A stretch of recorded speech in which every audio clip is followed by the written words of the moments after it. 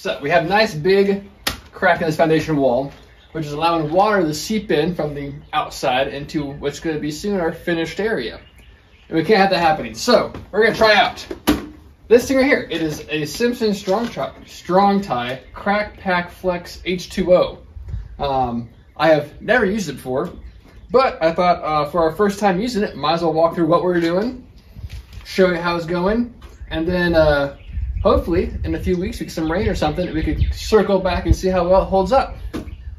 But I have read the instructions out loud to Andy as well, so we are now professionals. We have a two-part epoxy here, which we gotta mix up first. Yep. But the instructions say not to mix all of it. You need to leave some behind in case there's a leak later on. Yes. So I heard that. You are listening. Okay.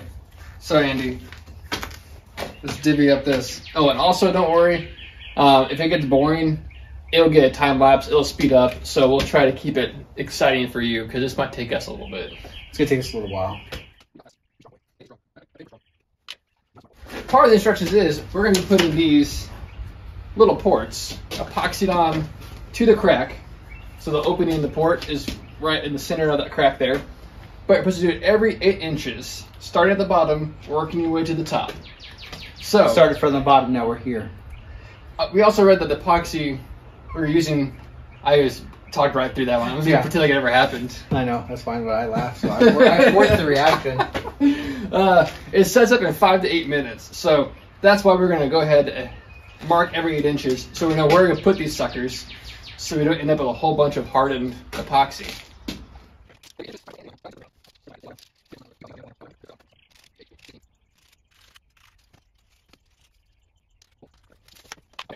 Now we can start mixing up our epoxy, applying it to our little nipples?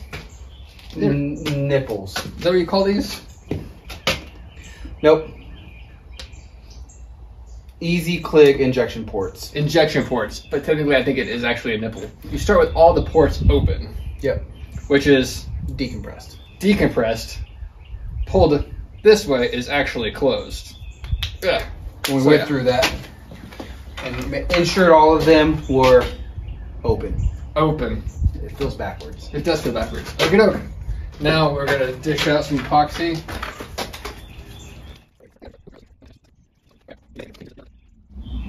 I think you should probably use about 80%, leave 20% behind for oopses.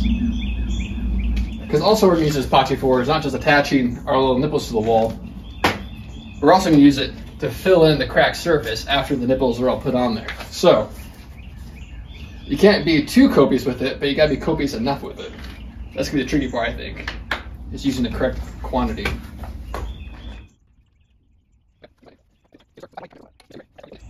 And then we're gonna team up on this, so that way we can make sure it doesn't dry on us as we're putting these nipples on. Andy, you can start at the bottom. I'll start at the top. Oh, but I'm still mixing.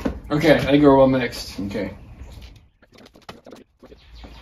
It stays out here. None in there. None in there.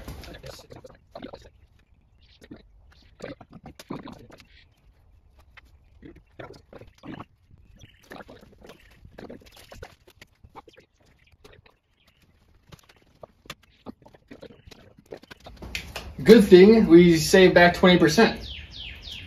Because I imagine there might be some gaps here. There's going to be some gaps for sure.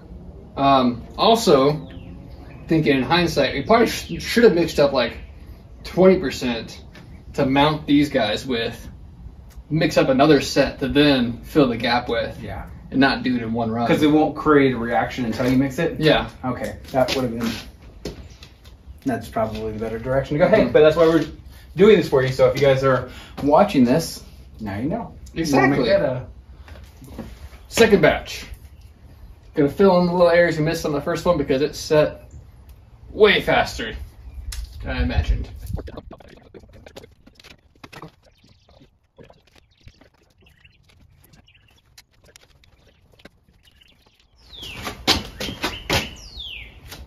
Okay, so we have 2 coats of it on there. What we did is come back with another extra bit we mixed together because we ran out because it went hard so quickly. And put a little extra coating over the top of each one of these little nipples to help hold it on there better. And it's not the most beautiful work of art I've ever done. Yeah, if we were to do this again and it would be exposed, we would probably mix up smaller batches. Yes, do a lot of small little batches, but luckily this will all be covered up. So our main goal is just to make sure that none of our resin that we're going to be mixing up next squirts out. Here we go. Screwing this into that. There we go. Righty-tighty.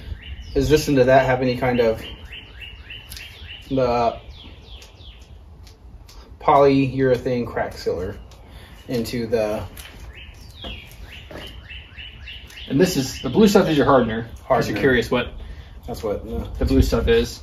So, also, reading the instructions is pretty interesting.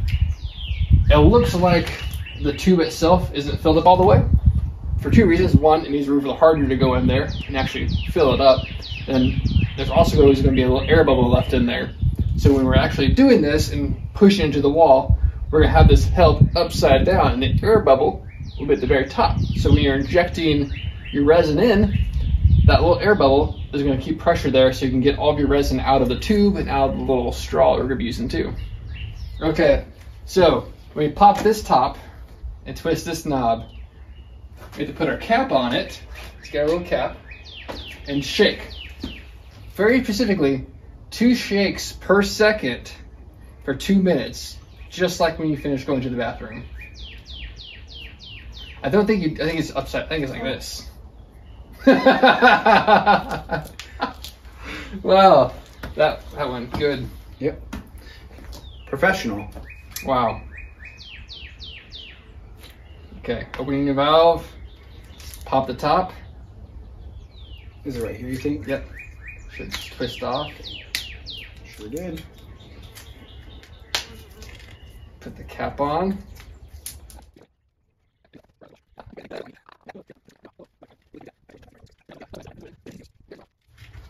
Well, while he's shaking that, I'll go over this little straw attachment here. So we put the little black tip on it so it doesn't squirt out while he's shaking it. We'll take that off and put on this little straw. And at the end of it has a little metal latch, which latches onto our little nipples. And we'll slowly inject our resin into the wall until resin comes out the one directly above where you're squirting. So when it starts coming out the one above it, what you're going to do is pull your little nipple, which shuts the flow off going in.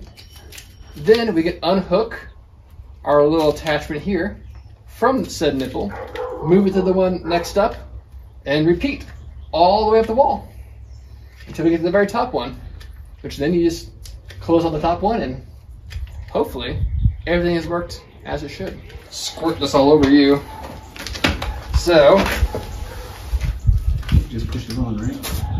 We'll see. Oh, it's clipped on. Open the valve. Notice how thick this is. Oh, it's not very, it's pretty thin.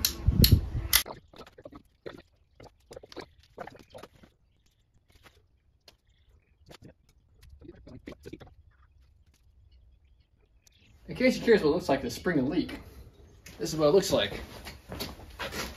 Pretty neat. We've sprung a leak. Not fun. But we got our additional epoxy mixed up. You're gonna wait about 3 or 4 minutes for it to start hardening and then apply it. Because we tried it just mixing it and applying it, it got oozed right off.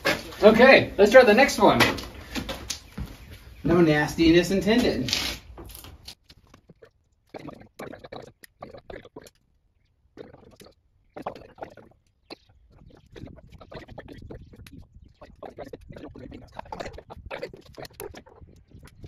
Here, we're gonna bring you guys on in.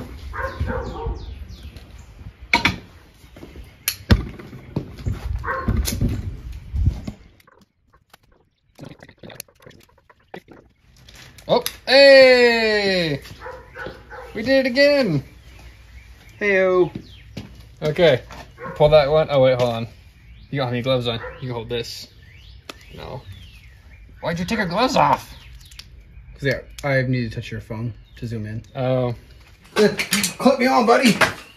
Put me in. Put your safety harness on. Okay. Let me open the main thing. Here we go.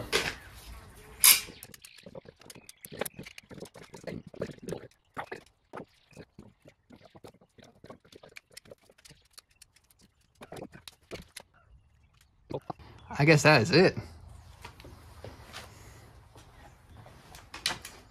Yeah, we'll do. We've did it. It's been about 2 weeks since we applied this product. We're gonna loop back now and kind of see how it's doing, how it did through our testing, and then also what we do differently. So I'll start with the first thing we would do differently. The first step of the epoxy is a two-step epoxy, and we would have mixed that up in smaller batches just to get a more even coat over the crack. It just cured so quickly that we were having a hard time covering at least this length of a crack. Yes, and then also we would have applied it probably thicker too. So in smaller batches, we wouldn't have to be so messy like we were, like you just watch us kind of be a little messy. And we could apply it thicker over the exact area we wanted it. Because when that foam starts expanding, well, also we didn't realize it either, when you start putting that resin in those nipples, it starts expanding and it will push out onto that, I guess, first layer of epoxy that we put on.